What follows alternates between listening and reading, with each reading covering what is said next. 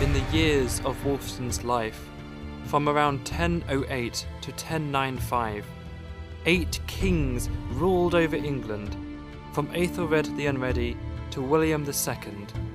Political instability and Danish and Norman invasions were the backdrop to Wulfstan's life.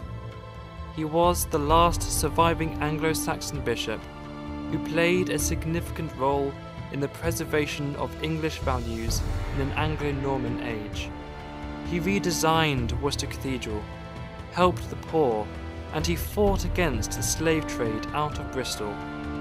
Over the next half hour, I will journey through the life and works of Wulfstan, his early years and education, and his time at Worcester as prior and bishop. I will discover why Wulfstan became a saint and how he is celebrated today.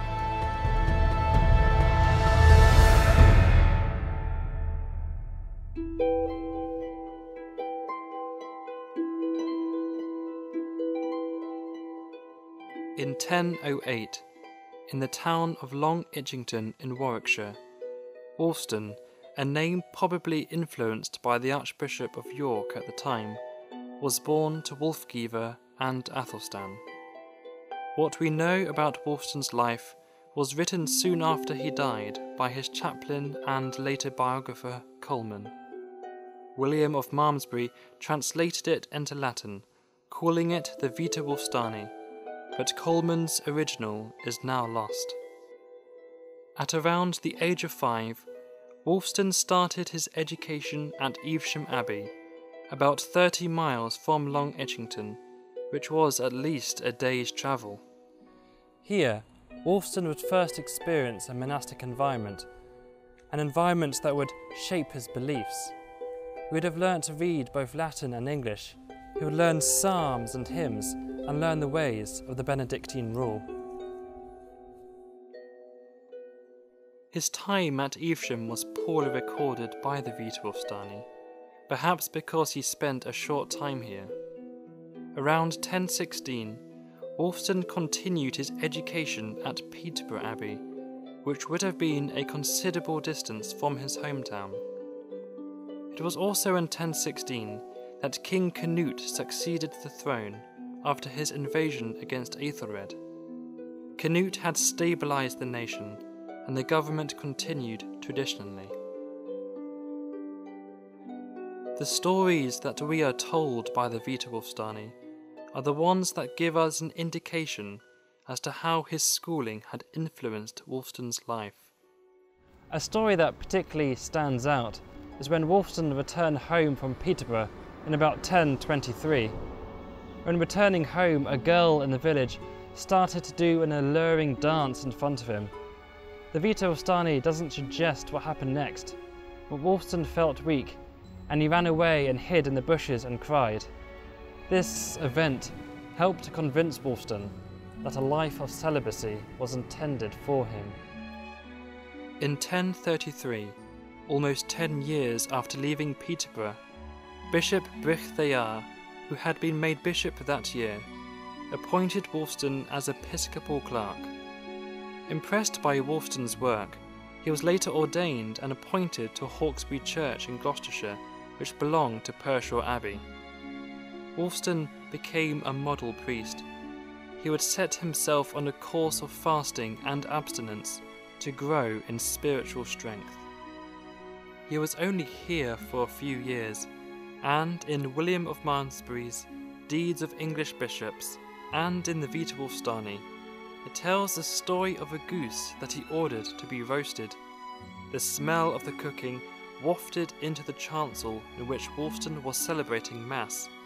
The smell of the cooking put him off and distracted him at an important point in the liturgy. The Vita Wulfstani wrote, "His soul melted in delight, as it were for tasting the goose. He was angered by his weakness, and so took an oath on the Blessed Sacrament to never eat meat again, and this was years before he joined the Benedictine rule." Bishop Brychtejar offered him a much richer benefice just outside of Worcester, but Wulfstan was not tempted, and refused the offer. It was then in around 1037 that Wulfstan decided that he would become a monk, so that he could offer to God not only fragments of his life, but the whole of it. His time at Evesham and Peterborough, and the stories of the village girl and the cooked goose, which both distracted him away from his spiritual destiny, showed that his early years would set Wulfstan on a path that would inevitably take him to the monastery at Worcester. Ever since Benedict of Nursia wrote his rule in the early 530s, it became, like how one historian put it, the principal blueprint for monastic life. Over 400 years later, Oswald founded the Benedictine monastery here at Worcester. Wulfstan would then embark his life at Worcester as a Benedictine monk. The life of a monk was a heroic struggle to conquer his free will and sensuality.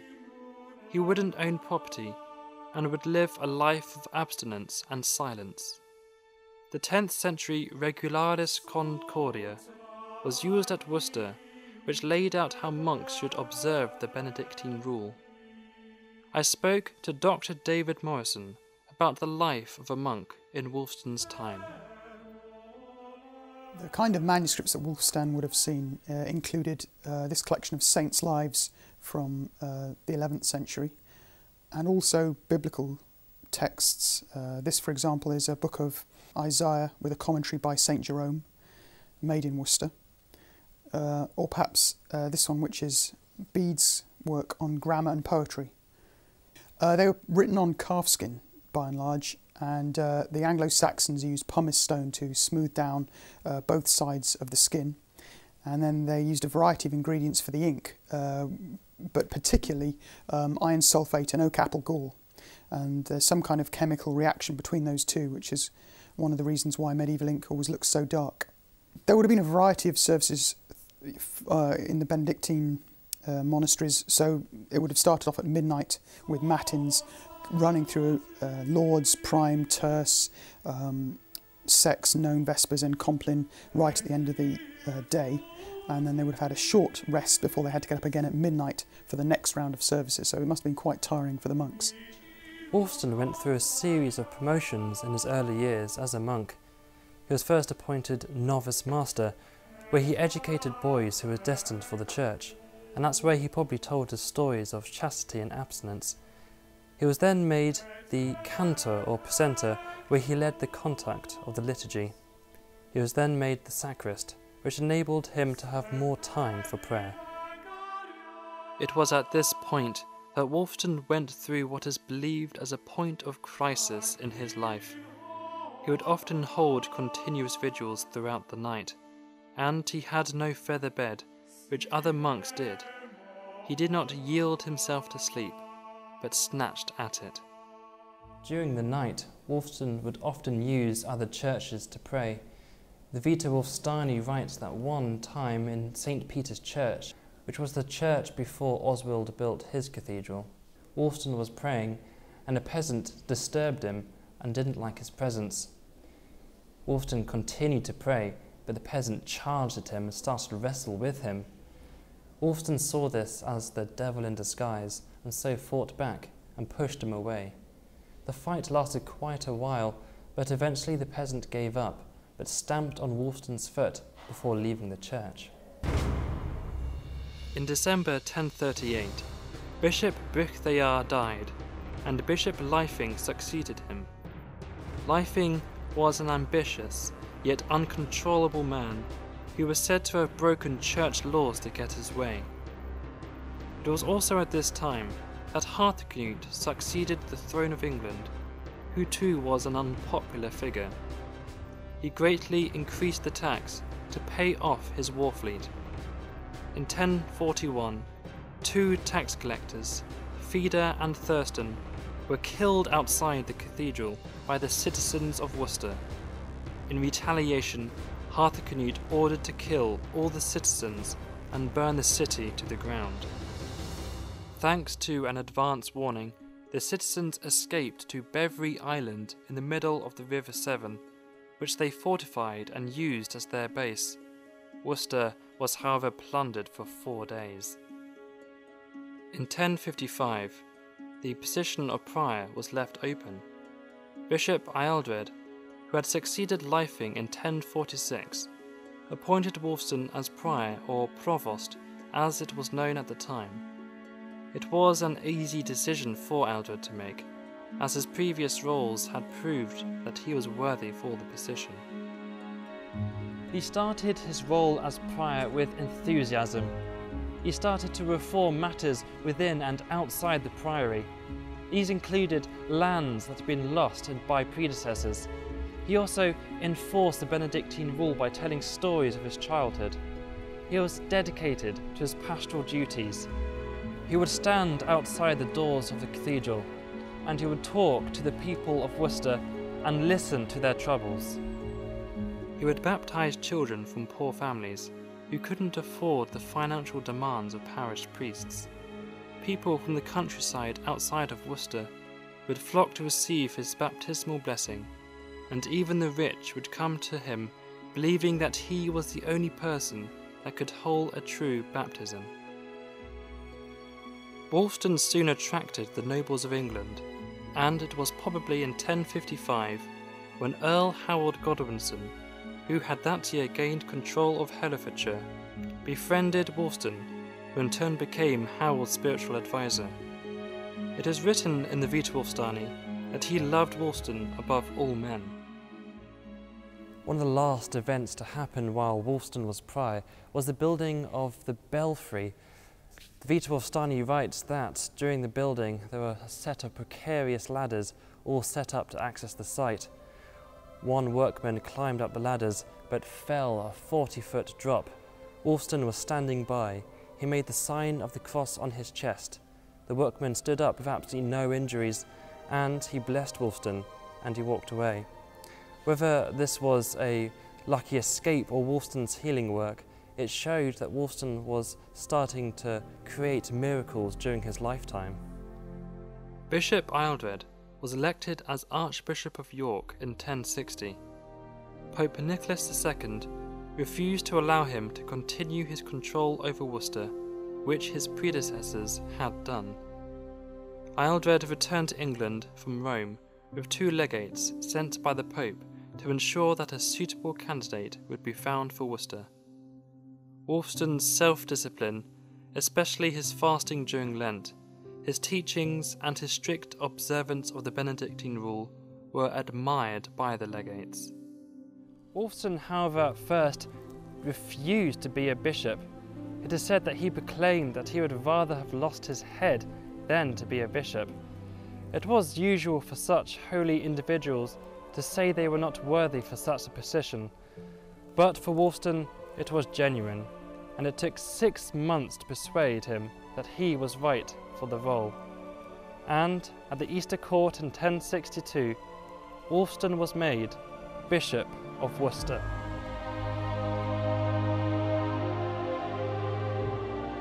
The king invested Wulfstan with the bishopric. He presented him with his episcopal staff and ring, the symbols of his temporal authority of the bishopric. Archbishop Ealdred consecrated Wulfstan in September the same year.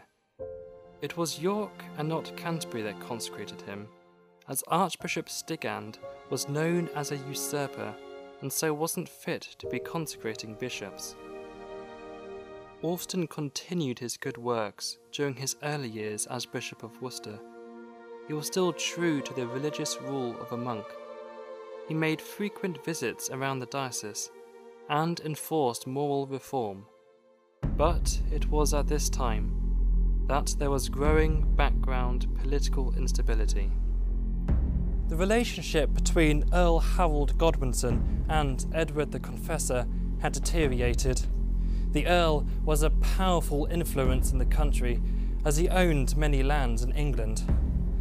His brother Earl Tostig was causing trouble in the north. He had allied with Harold Hardrada to take on England. In 1065, Wulfstan, along with other participants, attended the Christmas court, and it was here that they witnessed King Edward's death. Harold's coronation was soon after, and the sixth king was made during Wulfstan's life, but it would be the last of the Anglo-Saxon kings.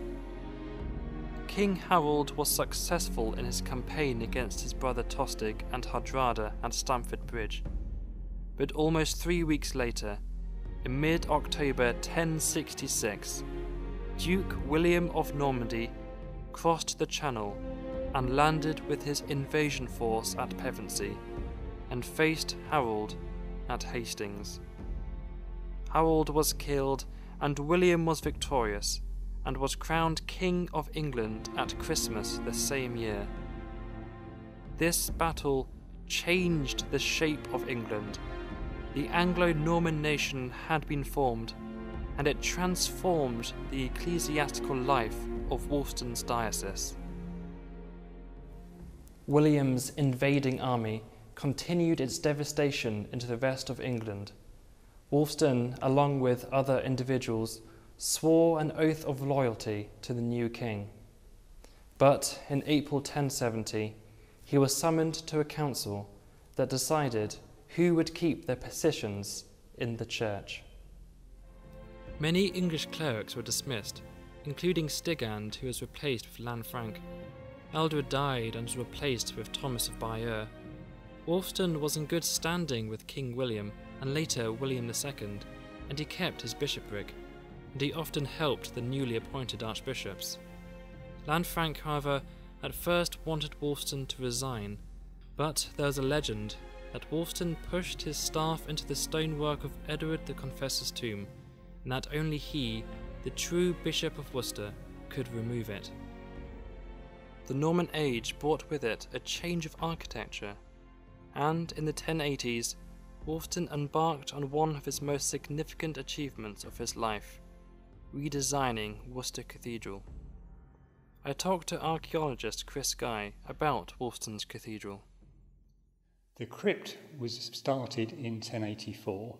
It was the first part of the new Norman cathedral to be built, replacing two Saxon cathedrals. It has round arches. The crypt is one of the largest of its period in England, and is a series of arcades, all as I say with round arches, resting on columns with capitals, various different styles, but conforming to a basic ground plan. The crypt was ordered by Bishop Wulfstan, who was the last Saxon bishop to be appointed, and it may have been a Norman architect or master mason who overlooked the work, but the work was almost certainly carried out under his control by Saxons.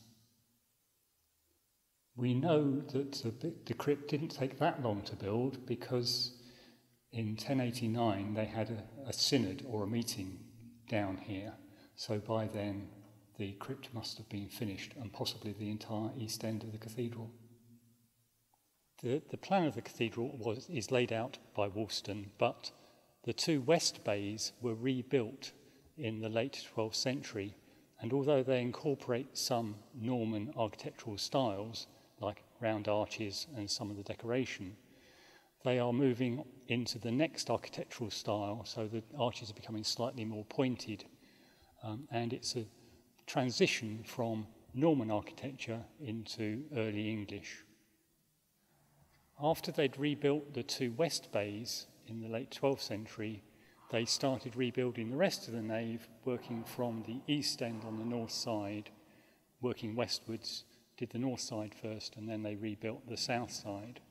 And there is a change in architectural style partway down the north side, possibly caused by the Black Death, but that is not certain. Wulfstan laid the foundations of the cathedral we see today. The crypt is a lasting monument to the genius architecture of the Norman age and Wulfstan's design. Although a lot has been rebuilt or restored over the centuries, I think I can safely say that he will be proud of the cathedral here at Worcester.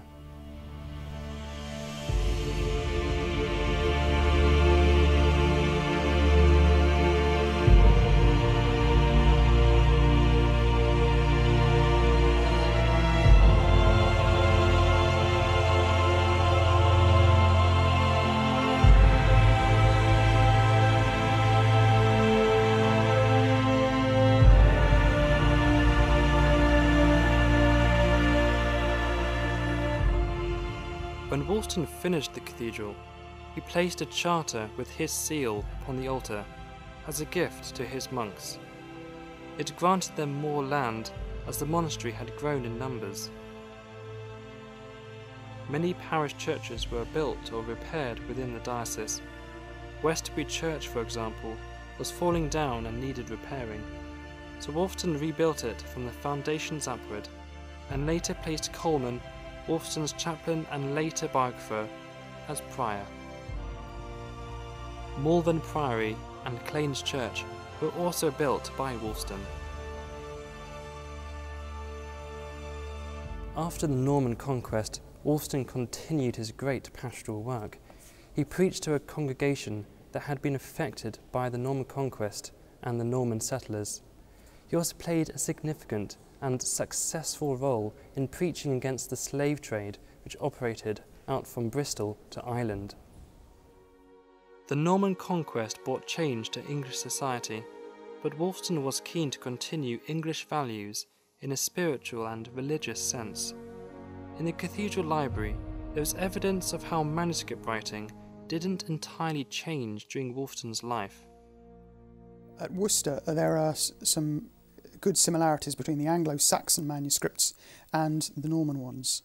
Because St Wulfstan is still in charge, he allows the monks to continue in a very similar style. So this is a 10th century manuscript, for example, and we can see the decoration on the tail of the letter. And yet in this 12th century Worcester manuscript, again we have very similar decoration on the tail of the letter M. And also you can see the similarities between the size of the handwriting in the Anglo-Saxon book, and yet in the Norman one it's almost identical. It is written in the Vita Wulfstani that Wulfstan himself said that he would live to an old age, and he did. In his last days he knew that his time was coming, and he believed that Christ was making him ready for his departure. He continued to pray and say psalms, and he was known to calmly sit in the chapel and watch the workmen build his cathedral. He received the Eucharist daily to prepare for his journey to heaven. The Vita Wulfstani writes, "He breathed forth his last breath a little after midnight on Saturday the 19th of January, in the year of the incarnation of our Lord, 1095, the 8th year of the reign of William II, when he had been bishop for 34 years, 4 months and 13 days, and in about the 87th year of his age."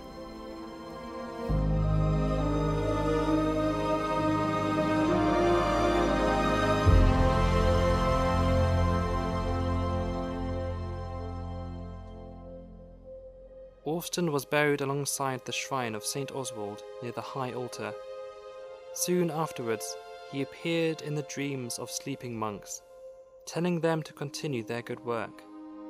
The shrine miraculously survived fires, which destroyed some parts of the cathedral. But at the Reformation, the shrines were destroyed, and the bodies of the two saints were wrapped in lead and reburied north of the high altar. Their last resting place is yet to be discovered. Nearly 200 years later, Pope Innocent III made Wulfstan a saint. King John, who often visited Worcester and his shrine, wanted the saint to be his spiritual patron. King John also used the history of Wulfstan during his dispute with the Pope, claiming that it was the king's right to appoint bishops, as it was the right for Edward the Confessor to appoint Wulfstan. In 1216, when King John died, he wanted to be buried between the shrines of Oswald and Wulfstan. John's tomb depicts an effigy of Wulfstan. And now, over 1,000 years later, Wulfstan is still remembered and celebrated to this day. There is a church in Worcester, in Wulfstan, one of the estates in the northeast of the city, and it was felt that there was a need for a church there sometime in the early 1960s when people started celebrating the Eucharist around somebody's kitchen table. And on the 19th of January 1963, the church was dedicated on the feast of St Wulfstan, and it's known as St Wulfstan's Church in Wulfstan. In 2008, we celebrated 1,000 years since Wulfstan's birth. I wasn't a residentiary canon here in Worcester at the time, but I remember being a vicar in the north of the diocese, and people from across the diocese came to celebrate St Wulfstan. There were processions through the streets of Worcester telling the story of his life, and people then met in the cathedral for a great celebration. Because St Wulfstan is a local saint and he's also a saint of the pre-Reformation period, this gives us a great opportunity as a cathedral to welcome our brothers and sisters from different Christian denominations, and prayers have been said in this cathedral on St Wulfstan's Day by the Bishop of Worcester along with the Roman Catholic Archbishop of Birmingham. St Wulfstan's feast day is the 19th of January, which is the day of his death, and we have a special prayer that we read on that day. It's known as a collect, and this is the prayer. Lord God, who raised up Wulfstan to be a bishop among your people and a leader of your church, help us after his example to live simply, to work diligently, and to make your kingdom known through Jesus Christ our Lord. Amen. Even with all the surviving evidence, we will never fully understand or have a complete picture of the life and times of Wulfstan. Like many other medieval sources, it is sometimes difficult to realise its intentions, but at least we can see into a life that has helped to shape the Christian faith in Worcester. Wulfstan was a church builder, establishing places of worship all across his diocese, including this fine cathedral. He was an administrator who understood the importance of record keeping. He was a miracle worker who during his lifetime and after, he performed miracles.